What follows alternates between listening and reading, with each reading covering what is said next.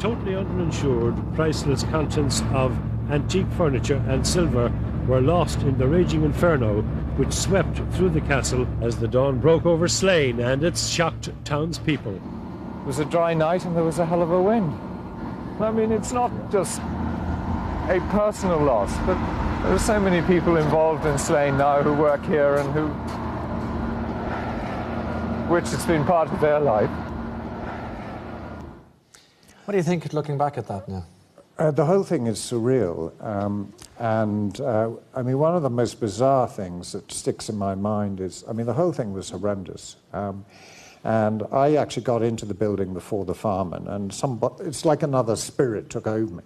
And I just did what I did. The castle was engulfed in smoke. I can remember wrapping a barber around my fist and ramming it through a window so I could get to breathe.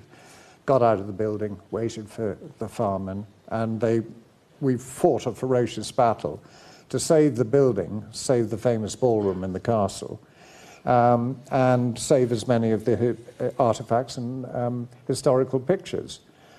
And then I had no breathing equipment or anything.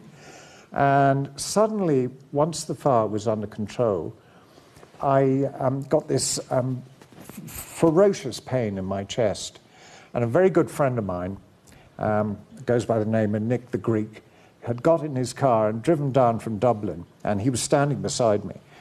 And there was an ambulance over there, and there was an RTÉ news crew watching me. And I don't know what was going on in my head, and I turned around to Nick, I said, there's no bloody way I'm walking out of here, or being driven out of here in an ambulance.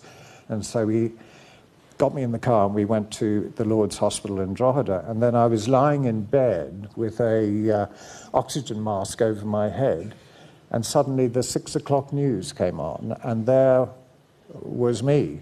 Yeah. In that clip, and I can't tell you, it just felt like an out-of-body experience. Surreal. It's like, has this really happened? Yeah. It was a desperate shock. Thank God no one died. But